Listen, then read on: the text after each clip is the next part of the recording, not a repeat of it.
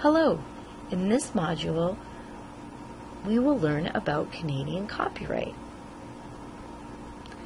What we will learn today is the definition of copyright, how a work is protected by copyright, and what is protected by copyright and what is not protected by copyright.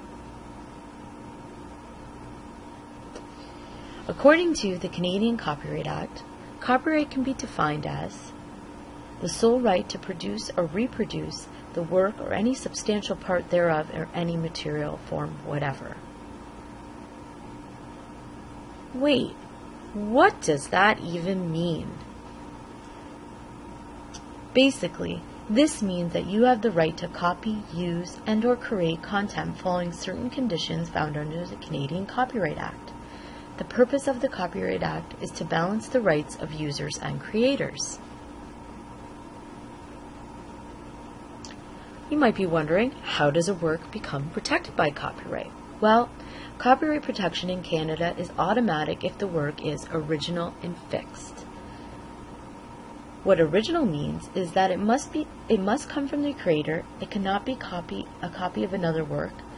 The creator must use skill, expertise, labor, taste, discretion, selection, judgment, personal effort, knowledge, ability, reflection, and imagination. Quite the list. Fixed refers to the form that the work is presented in. Basically, fixed format refers to a work that is written down on paper, saved to a computer, recorded, videotaped, or painted on canvas. Remember, even if a work does not have the copyright symbol, it is still protected under the Copyright Act. So you might be wondering, what is a copyright protected work? Well, artistic creations such as drawings, engravings, paintings, and photographs, like our example here of a painting by Emily Carr. Digital material like clip art, computer programs, databases, emails, blogs, wikis, and websites, like our example of Flickr website. Dramatic creations, including radio and television shows, films, plays, and musicals, like our example of the movie Moon.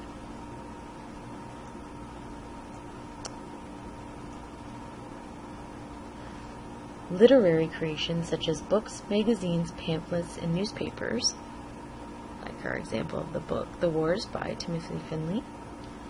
And musical creations such as arrangements, adaptations, sound recordings, and sheet music. Here we have an example of sheet music. So, what's not covered by copyright? Generally, facts, ideas, and works in the public domain are not covered by copyright. For example, the laws of thermodynamics, the plotline for a story, or an idea for a new line of research are not copyrightable, but the text, storyboard, or research proposal that sets out your particular expression of those ideas are subject to copyright. To recap, today we learned the definition of copyright, how a work is protected by copyright, and what is protected by copyright and what is not protected by copyright. Thanks for listening.